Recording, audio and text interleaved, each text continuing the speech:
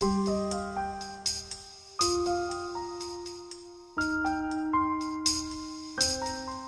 morning. My name is Dr. Amir Chakta. I am Associate Professor of Radiology in the University of Michigan.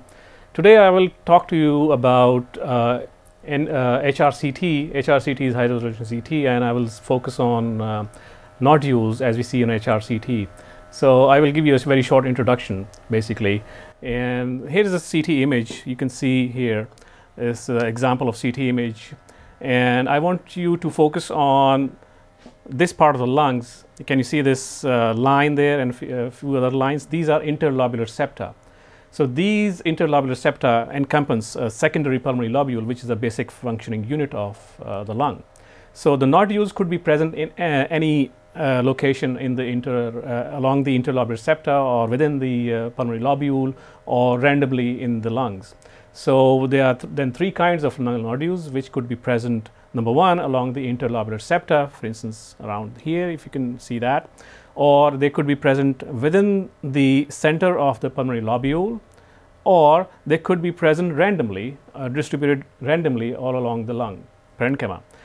The fourth type is tree-in-bud nodules, which you can see down there. You can see these tiny dots of nodules, which are small airways plugged with secretions. So the interlobular septal nodules are primarily based on within the lymphatics. So these are called perilymphatic nodules. These could be present in sarcoidosis, lymphangitis carcinomatosis, lymphoma, and other granulomatous disorders. Some infections can do that too. And the second kind I talked about was secondary pulmonary lobule. Within the center of the lobule, there are some nodules which are called centrilobular nodules. Usually they are ill-defined. They can be seen in respiratory bronchiolitis, acute hypersensitivity pneumonitis, some infections such as Aspergillus. The third kind, as I said, was randomly distributed nodules, the diseases which are spread through the lungs due to blood, through blood. They are randomly distributed, and they can be present in miliary tuberculosis, metastases, the major cause.